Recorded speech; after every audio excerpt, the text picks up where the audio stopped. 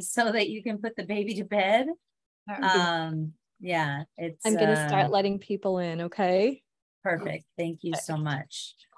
I'm sure Kathy already knows this, but we did not receive a reply from the other side. So this will be an opportunity for me to ask you some general questions about your candidacy. And then if we have anybody in the webinar or the Facebook who wants to ask questions as well, you'll be ready for that. But given the limited amount of time, I'm sure it's going to be easy peasy lemon squeezy. So sounds great. Oh my gosh. And remind me again what your daughter's name is. Clara. Clara. I don't know why. I always want to call her Emma. And I think it's because my daughter's favorite TV show of all time is Friends. And whenever I think of cute babies, I think about Friends. And your daughter is very cute. So Clara. Oh, thank you. Which is also really, did that come from anywhere? Part of why we picked it, we really like the name, but I love that it means like brightness, and she's like the brightness in our lives. You know, it's been such a dark time the last couple of years, so I really feel like she's our brightness. So that might help you remember. But then we found out recently that she had a great grandma named Clara, and we had no idea. Oh, all right. Well, Clara, clarifying, like, better understanding. She's shining a light on all of us. I like that. That's going to be the way that I remember it, because you're not Rachel and Ross. You're an actual human being. So I can see that Lindsay's letting people in. She's going to go ahead and, it already is started live on Facebook. So great. Without further ado, because, I know that your time is very limited.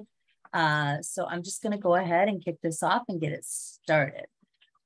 So good evening, everybody. And thank you so much for joining us at Secular AZ today. We are a 501c3 organization focused on protecting the Constitution and the separation of church and state for over a decade. We have some great programming, including a series of candidate forums that have been happening Wednesday evenings at 6 p.m. We transitioned recently from our school board candidates to now the statewide candidates. Super excited that tonight our first statewide candidate is joining us. Next Wednesday, we will have a forum for the Arizona State Treasurer candidates at 6 p.m. This is an important race that unfortunately a lot of people don't really pay attention to. So I'm looking forward to hearing from the candidates there. We also have programming that happens on Friday. And this Friday, our guest is Uncage and Reunite Families Coalition. And they are going to be discussing the illegal treatment of children and families at the border, including forced abandonment of religious items. So some folks might think that we don't pay attention to, preserving the religion of folks in the state of Arizona, but we really do. And we want to make sure that everybody has equal protection under the law. So I'm really looking forward to that.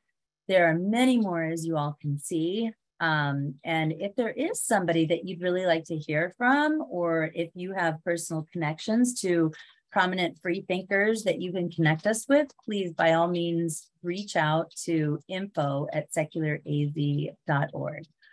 For tonight, both candidates received an invitation to participate, but only one candidate answered the call, and that candidate is Kathy Hoffman.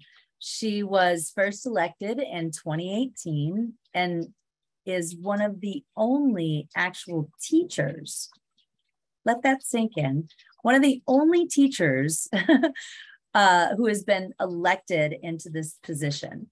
She has also spent her entire career working in public education, first as a preschool teacher and then as a speech pathologist. She began her career in the Vail School District in Southern Arizona before joining the Peoria School District. And I'm just going to go ahead and add Superintendent Hoffman.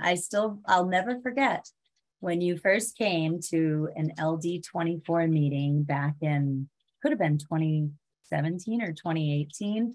And at the time you were running against somebody who was a very prominent local politician.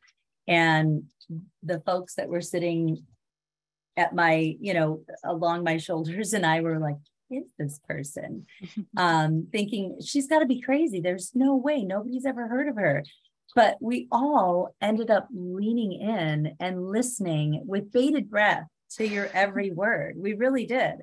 And then I just kept seeing you over and over and over again. Her experience as both an educator and advocate for students with disabilities informs her vision for public education. Throughout her career, she has fought tirelessly for equal access to high quality public education, regardless of a student's race, gender, or zip code. And here's where you might have to correct me again, because I have a couple of fun facts for the people who are participating tonight. I believe that you're the only elected, and I don't know, maybe it's if it's state superintendent to give birth while in office, or state elected representative to give birth while in office. Which one of those is right? It's, as far as we know, first state superintendent from any state, so in the whole country, to have a child while in office. Which shouldn't it shouldn't even be a topic of conversation, but it just goes to show how, it's not easy to be able to juggle all of these different roles that you have. And then the other one is, I think that you might be the tallest female elected official at the state level. Is that right? That I don't have record of, I can say with certainty. But I do love also that in this role as a state elected, we've had many women elected to this role, whereas in other states, it's very uncommon to have women elected to state positions. But I think it was around 1926 or the early 1920s that the first woman was elected to this role. So I follow in strong footsteps, even if they were not as tall as me. Oh, that's great. So what I do know, though, for a fact, is that we're really grateful that you were able to take time out of your busy schedule to talk to all of us. But because your schedule is so busy and you have a baby who likes routines, thank goodness, we're going to go ahead, because I'm going to just go ahead and share with our people here today. We never received a response from the other candidate on the other side, Tom Horn.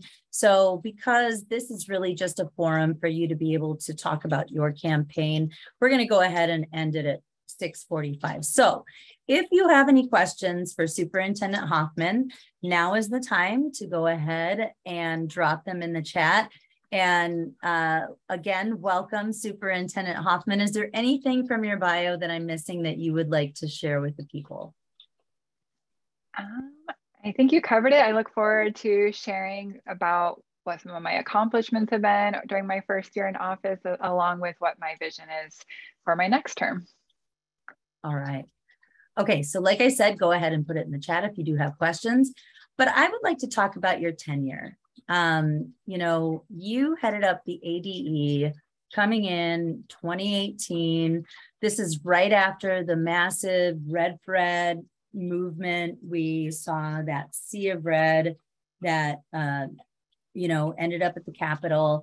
A really I don't know if volatile is the right word for it, but just there was a lot going on. People were feeling frustrated and wanted to have their voices heard, and that was the year that you stepped up to run, which in and of itself is admirable.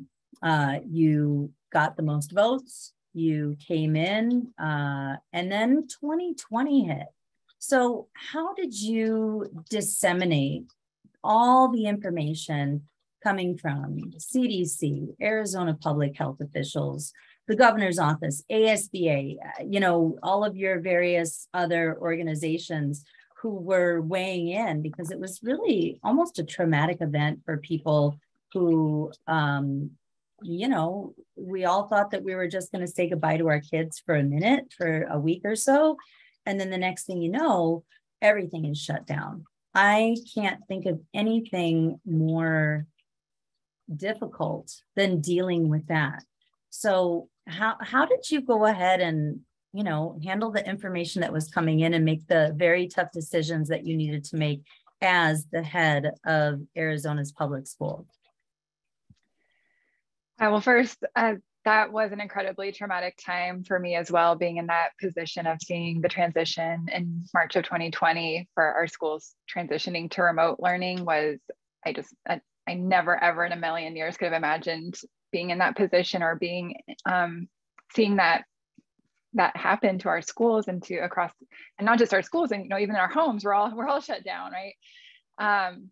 But I think where, part of where we were able to have some success in disseminating information was because prior to the pandemic, even prior to being elected, I had already started that groundwork of traveling the state. So even during my campaign, I was visiting and building relationships across the state with our school leaders, with teachers, you know, really making sure that I was not focused in on the Phoenix community only, but also really getting out to every part of the state. And then I was very intentional about that when I started in the Department of Education in 2019, visiting schools in all 15 counties and really strengthening those relationships and working with the education organizations as well. So when the pandemic hit, and we actually developed some communication practices that we continue on today because it actually has become a part of our routine and best practice. So we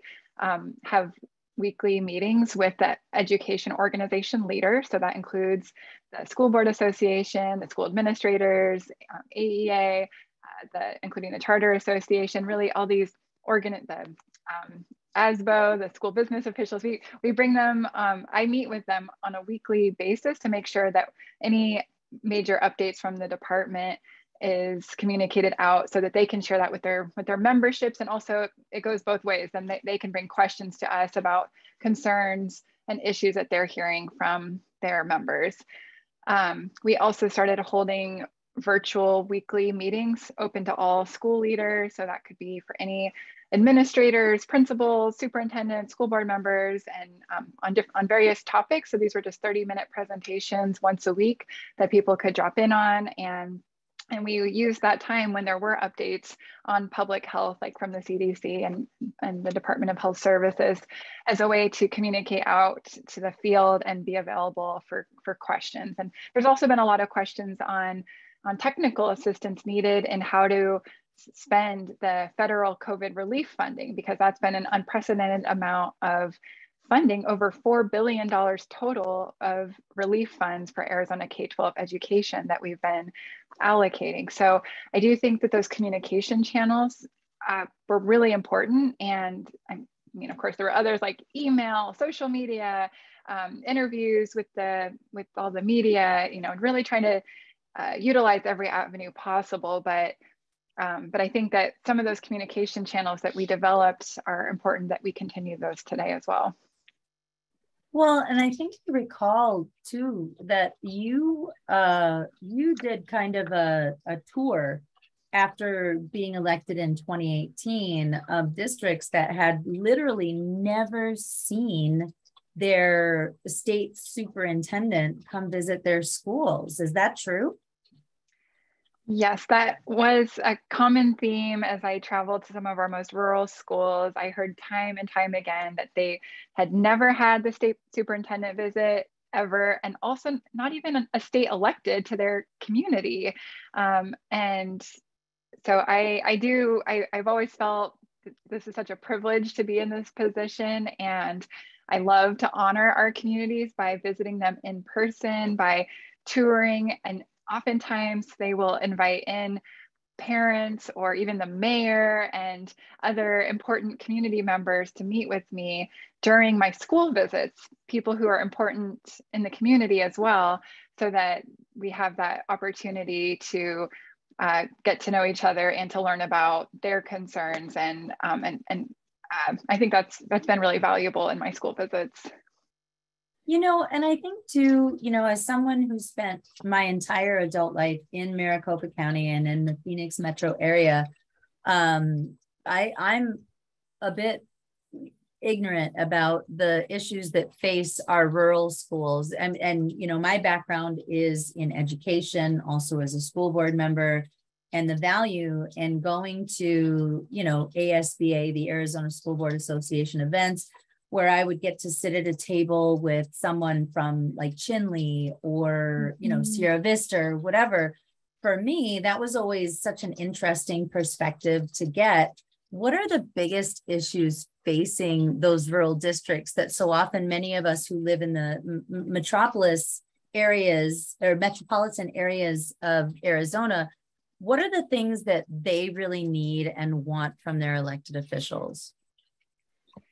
So the challenges facing our rural schools are unique. So I know one is it's very challenging to pass bonds and overrides in rural parts of the state. They tend to have a more conservative voter base, or voters who maybe don't have kids in the schools, that are not as invested in investing additional of their tax funds towards the local schools. And so I would say one of the biggest needs in our rural communities is the need to access funding for upgrading facilities. For example, I've shared before about when I visited Quartzsite, Arizona. It's they have a very small student population. I can't remember exactly what it was, but I think it was like less than 100 kids in this little for their elementary school that I visited. But they had portable buildings, and they were very outdated. They really shouldn't be using them anymore. They are not well insulated. They're just very old and decrepit. And so that was one of the main things they wanted to share with me, was partly because they have such a small student population, they don't qualify from the state for funds to build a new school, but they also don't have the means from their community to pass a bond to build a new school. And so they're just stuck. And I think all our kids deserve to learn in adequate school buildings that are safe and insulated in the heat. Quartzsite is not one of the cooler places of the state. It's not, it is hot in Quartzsite during most of the year. So that really stood out to me. Another example of that is I was recently in San Luis, Arizona, right on the border near Yuma. And I visited the Gadsden Elementary School District, and they had a very robust preschool program. And they said they are completely at capacity. They have a wait list of 100 kids that that their families are requesting to send their kids to the preschool. But it's a matter of not having enough facility space and buildings, like additional classrooms to open up new classes for these preschool programs that they can other grant funds for things like teachers and materials, but they simply don't have the space, and there's not a good avenue for them to expand and build out new buildings. So I would say that's one thing that's a little more unique to rural parts of the state, whereas in Phoenix, it's maybe depends on what part of the valley you're in terms of being able to pass a bond and having that voter-based support. But you just notice it in Phoenix, the schools, we do have more resources and more opportunities in that way. The other, of course, there's issues in educator recruitment and retention. As a speech language pathologist, that can be very difficult to find for rural communities. And there have been times when a superintendent is giving me a tour of their rural school and said, hey, by the way, would you have time to do a speech evaluation while you're here? And I'm like, I'm sorry, that's not really appropriate. But they really, kind of half joking, but because they have a really hard time getting people, having the specialists come out to rural parts of the state to provide those critical services. So that's a huge need. So I'll stop there, but there are very unique needs. Typically the school principal is also the special ed director, might also be the bus driver. They're really wearing a lot of hats and have a lot of responsibilities. Yeah, and I think that's like a bit of a luxury for those of us who are in the more urban areas, that we don't really necessarily think about it. And I recall just recently, actually,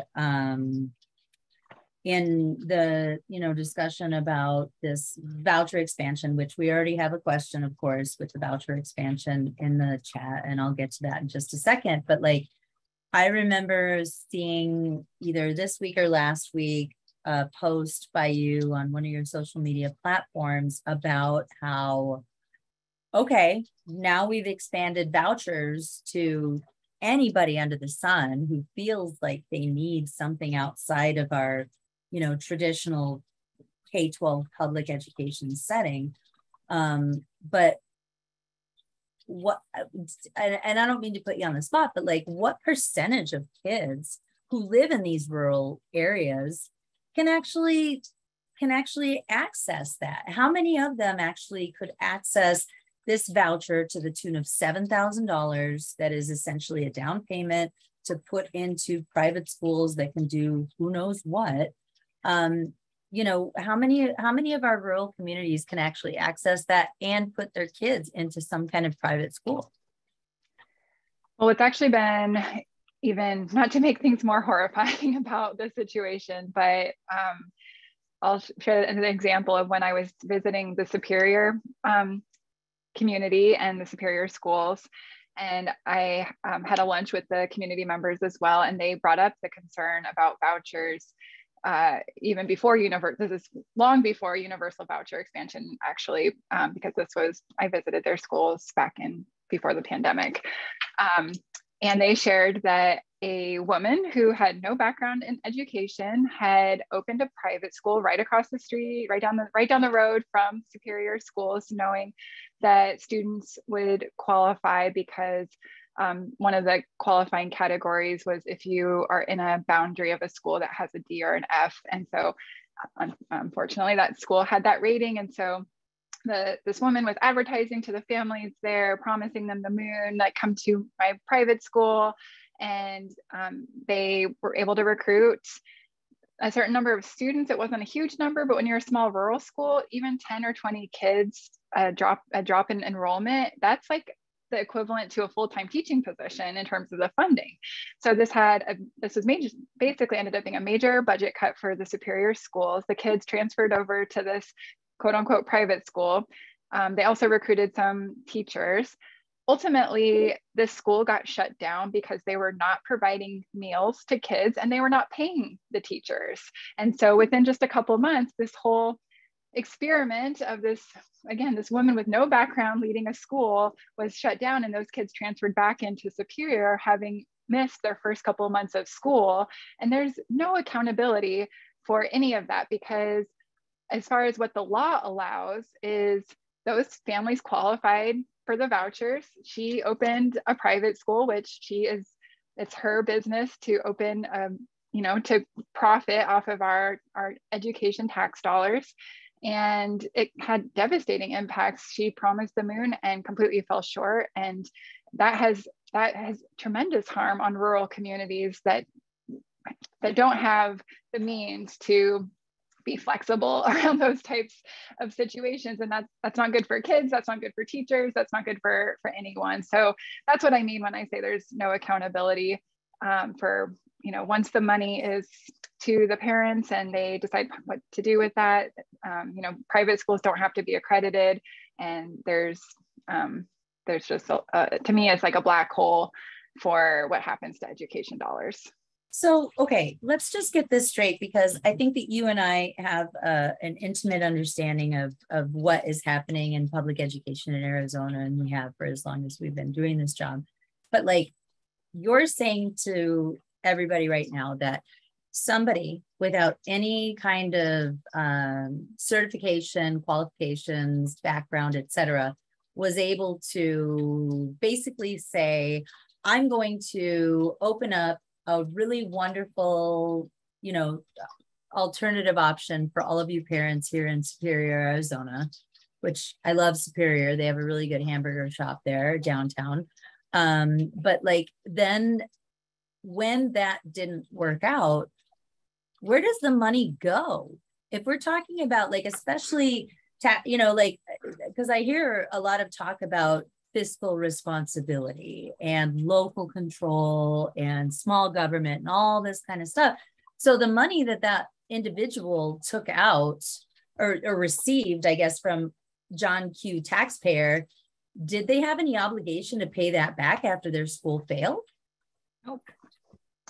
Nope. You can be, you open it like a business, you close it like a business. That money is paid out the door. There was no way, no requirement for her to pay it back.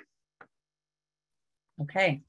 The other thing that, again, going back to accountability of what's happening in these types of situations is the lack of accountability over how the kids are doing academically. And especially for kids, I have a lot of concerns for kids with disabilities because the students who are attending private schools no longer fall under the IDEA federal special education laws. So they do not, there's no requirements to have annual IEPs updated. These schools don't have to accept students with disabilities at all. They can turn away any students they like. But I do have concerns over how do we know that that services that are needed are being provided, that students are making progress. There's no state assessments given. So literally kids could, we just don't know, are they being taught how to read? I don't understand why we have such high standards for what is being taught in our public education system and not in and now we're using tax dollars to fund our private education system with, again, creating a black hole, is how I see it. Yeah, absolutely. We already have a few questions coming in, so I'm going to go ahead and start with the first one. This one comes from Tiara Kraus. And Tiara, I hope I'm saying your name right. She says, what do you foresee happening with the voucher issue if the question is not eligible to be on the ballot for a second time? So I guess that's part one. And then part two is, how do we mitigate the impact of those consequences? So I'll repeat it. What do you foresee happening with the voucher issue if the question is not eligible to be on the ballot? And how do we mitigate? So what I'm hearing is that per sources, it does not appear that the referendum was successful. So we anticipate that we will have to be in the process of implementing the universal voucher expansion. So I'm so sorry for anyone that did not already hear that news, but that appears to be, we're still waiting for the official Secretary of State verdict on the SOS referendum, but that is what we're hearing, is that it appears they did not get enough signatures. So what that means is what we've already seen is I don't have the most up-to-date numbers as of today, but I know that we had already seen over 10,000 kids, families applying for universal voucher expansion, and that over 75% of these students are already enrolled in private schools. So what we anticipate happening is that essentially, as I was saying, the general fund and our tax dollars will be essentially funding private education for these over 10,000 students, which is actually over double. We will be, because the program already had over 12,000 students. So basically overnight, we're going to be doubling the size of the program. But the majority of them, like I said, over 75% are already attending private schools. So far, we're not anticipating any kind of like exodus from public education. And the funds can also be used for homeschooling. So that could also have an impact, especially in rural parts of the state. The second part of the question, how do we mitigate the impact of those consequences? I think this will be about educating people and putting pressure on lawmakers of why are we as citizens and Arizonans allowing this, as I'm just saying the same points over and over again, but our education tax dollars to fund a system where there's no accountability of how those dollars are being spent and what type of education those kids are receiving. There's recently been news in the New York Times about Jewish schools in New York City, about how they received $4 billion of public aid and those kids are not even receiving the most basic education. That's basically what's happening here, just on a different scale. Yeah, it's again, it's one of those things where it's like, oh, you're the party of small government, local control, fiscal conservatism. None of those things seem to be true anymore. And we're all kind of coming up to that conclusion, whether we like it or not. The same attendee says, thank you for being available to the constituency, Kathy. Oh, this is good. So what is happening with resources and support for trans students in our public schools? Great question. It is a wonderful question, and I wish I had better news. This is an issue, you know, in terms of just first broadly speaking more about our LGBTQ students, knowing that this is one of our more vulnerable student populations and knowing that they need specific services and supports. I have been working with educators, parents, LGBTQ students together to be making sure we're providing resources to support our LGBTQ students, and was very proud that back in 2019, we worked in a bipartisan way to repeal the horribly offensive no promo homo law. So I was feeling like we were making good strides, and we have also put resources on our website that I've been personally attacked for having resources to support our LGBTQ students, but I feel it's important to have resources on our website to support our LGBTQ students.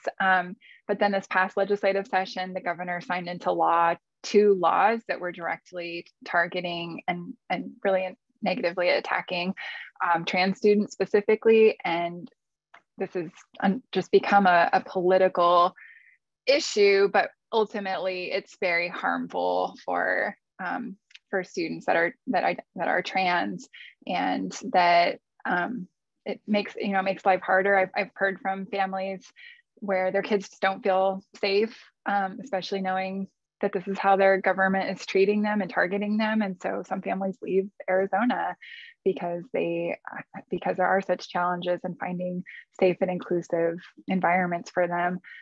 So I will continue to be a strong advocate. I've done press conferences. I work closely with groups like Typo, which is a parent group for trans kids, and we'll continue to be a voice whenever possible, but I wish I had better news for where we were at as of today. Yeah, we recently had a group called Equality Squad based in Tucson, who was they were actually established by a Republican mother in Tucson whose child came out to her as trans. And I will never forget and they show up to the Capitol all the time. Like, they're coming up from Tucson, so they're, driving 2 hours to be able to get there. And she always introduces herself as, I am one of your constituents, and, tries to put a human face on her child and what they go through. And unfortunately, it always seemed to fall on deaf ears. So we'll make sure that we pay attention to what's going on with regards to that, but it's a weird time. Let's see. So I want to make sure that I'm getting to all of it.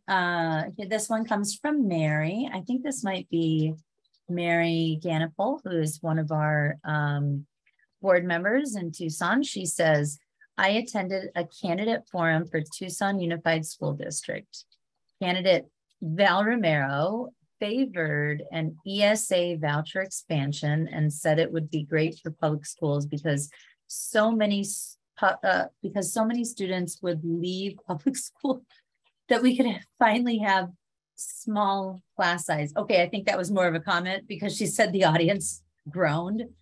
But I think she brings up a really important point that we now have people who are running for our local school boards, which truly is the heart of our democracy, who are running on things that would kind of, fast forward the demise of our public schools. So I guess if I were to ask you a question now, we are both educators, lifelong educators. We've spent time in the public schools. We've gotten familiar with charter schools. We know enough about private schools, but what do you say to this anti-education movement and the folks who are actively running, it seems, to dismantle the public schools from within? And maybe and I don't expect you to have all the answers, but what could we do as just regular people to try to combat that? Because clearly everybody here on this call cares about their public schools enough to show up on a Wednesday night and meet up with their superintendent of public instruction. Well, I think that while we want people to be educated about the challenges that our schools face, like you're saying, that's what Red for Ed was all about, was educating and really bringing to light the challenges that that our schools are facing. But I also think that we need to find balance and also sharing about the amazing achievements of our schools and celebrating their successes. Because if we only hear about every single thing that's going wrong in our schools and don't talk about what's working and what the solutions are, then I think the public feels like this is this public school system, this is just a broken system that we shouldn't put any more. We're already putting so much money in, and it's just broken and failing our kids. So I really make that a priority in my messaging to, like, yes, make sure we're prioritizing what the biggest challenges are for our schools, but then also celebrating and talking about the successes and where we're actually moving the needle in the right direction. So, I mean, I love sharing that. For example, one thing I've been trying to get the word out about is that the national 2022 Rural Teacher of the Year is from Arizona, and he's a chemistry teacher in Wilcox, Arizona, and I'm just so proud of him, and want to make sure we keep celebrating that Arizona is on the map for the National Rural Teacher of the Year. Our students are competing nationally and winning awards. I was recently at the San Luis High School, where one of their robotics projects had won 6th place at nationals.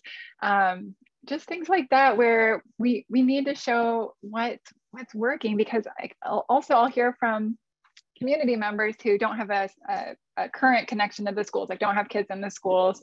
And one question I get a lot is like, well, why, like, how can we bring back shop and like home ec and have like vocational skills at school again? And I'm like, well, actually, we have phenomenal career programs in our school. Today, I went to the Coding Academy, which is a Phoenix Union high school. They are learning cybersecurity skills. They shared about one of their former students who's attending ASU, but he's making $50 an hour on the side in doing cybersecurity. They do, of course, coding and all kinds of tech and design, and they do a lot of project-based learning and integrated coursework. And so I think while yes, Arizona has work to do to support our students and teachers, but we also have so much to be proud of. And I think we just need to make sure we're getting out those positive messages as well, so that the public feels good about adding investments and supporting our public education system, which, if you're a part of our schools, you already know it's one of the best places to work. The kids are amazing. The support community is amazing. I loved being an educator. I loved everything about it. So I think that, yes. I love that. And I don't know if Kendall is able to maybe drop some of those links of some of the great accomplishments, because it's true. Far too often, the antis, right, get to dictate the narrative of what's going on with public education.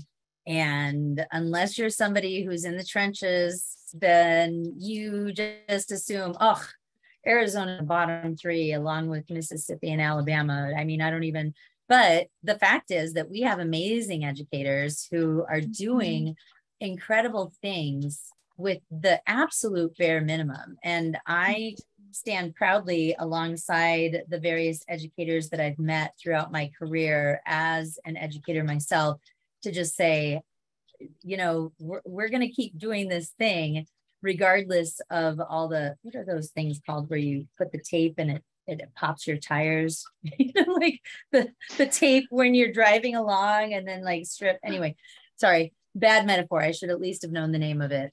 So this one is coming to us from Mike, and Mike says, hi, Kathy, what can you do as superintendent, if anything, to bring light to how the ESA money is being used? This is a really good question, because oftentimes what I've seen in, you know, like articles, social media, they're like, oh, Kathy Hoffman, there's no oversight and she's not really doing the thing or whatever.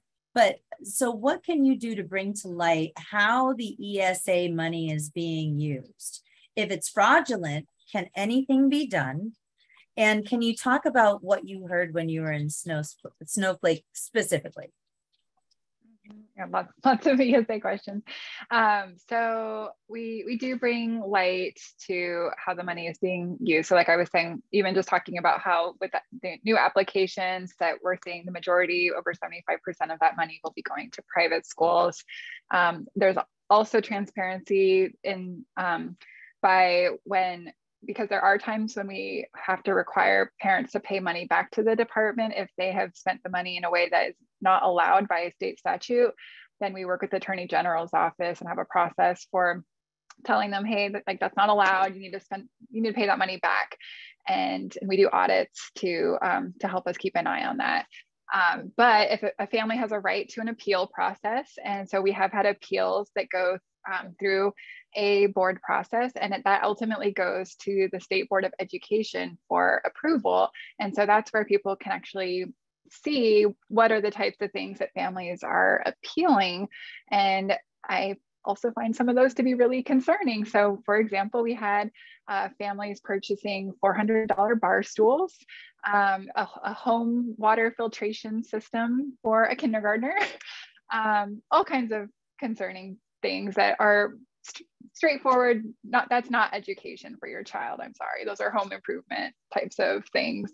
So our teams see a lot of creativity out there of how families are utilizing the ESA funds. What happened in Snowflake was I was visiting schools up there and heard from community members that there had been a private school specifically for kids with autism. So all the families were using the ESA funding since they qualified as students with disabilities for the school, for this private school for kids with autism. But then at the end of this last school year, they shut the doors, closed the school with no notice to families, leaving these families with kids with autism high and dry to figure out alternative education options for them. So, and I mean, I think that Mike's question too is about like, what can we do? Those of us who are really concerned about fiscal conservatism, local control, small government, is there something that we can do when we find out about this, the lack of oversight, how the money is being spent, the fact that these folks in Superior were just basically left like high and dry without, a fully funded classroom? Is there anything we can do? Is there like a watchdog group that could help us to file complaints or check in on those entities? I mean, the real action was the referendum, which we're also feeling a bit heartbroken about the result of that. That was the ultimate action we needed to really put a stop to. This is going to be a massive amount of hundreds of millions of dollars funneling to private schools, people profiting. I think we're going to see a lot more private schools pop up. They could be religious, they could be political. Again, they don't need to have certified teachers to be operating. They don't need to be providing meals to kids. It's like businesses. They're not held to any of the same standards that our public education schools are held to. So I expect that there will be more outrage when people realize the significant amount of money that our tax dollars are going to, without really knowing what the end result is of how we're ensuring those kids are successful.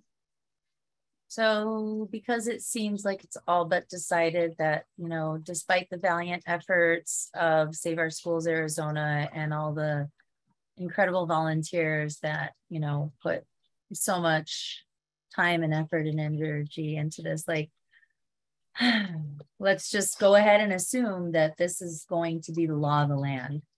And for those of us who, like you said, I know that for me, as I've started to look at some of these private schools and what it says on their, organization charter or their statement of faith or whatever, what I've noticed is a lot of what seems state sanctioned discrimination, where they can pick and choose whatever the students they want. They can employ discriminatory hiring practices. Like, what can those of us who are still here, who love the state of Arizona, who treasure our public school system, like, what can we do going forward to make sure that this kind of state sanctioned discrimination and lack of accountability, you know, isn't happening, and specifically reserved for those who are in the millionaire and billionaire class? This is where our call to action is to, of course, get involved with my campaign, get involved with other candidates' campaigns. We have a lot of really competitive LD races like yours, Jeannie, making sure that we're getting people involved in campaigns, because I think that the ultimate power is lying with our legislature, with the governor's race. There's you know, right now we have, is it what, two weeks till ballots drop? So I think this is the time to take action and get involved with our candidates, because if we can have elected leadership that is supportive of public education, then we wouldn't be having this conversation. Right on. So quick question, last one. So if we do somehow flip the legislature, if we have enough seats to be able to have a different majority in 2022 and 2023, what would people be able to do to reverse this position, this decision? Well, yeah, theoretically it could be turned over and repealed, but it would have to be by the legislature.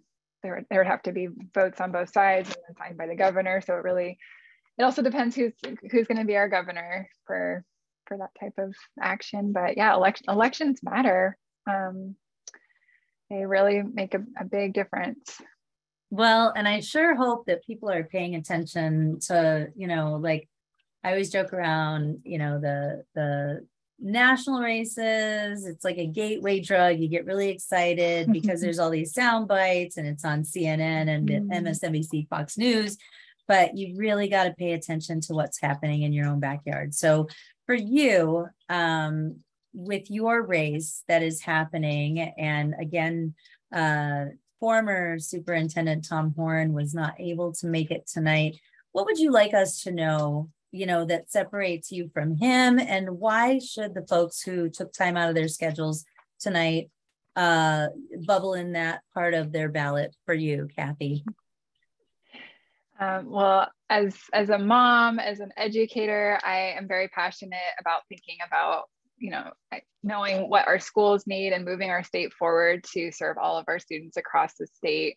I think, you know, for me, it's hopefully I've made very clear to everyone, this is not a political stepping stone for me. This is a passion for public education and for our students and for our future, and thinking about, you know, my daughter Clara will be starting preschool in just a few short years, and then kindergarten, and our state doesn't even fund preschool or fund full day kindergarten. So we have a lot of work to do here in Arizona.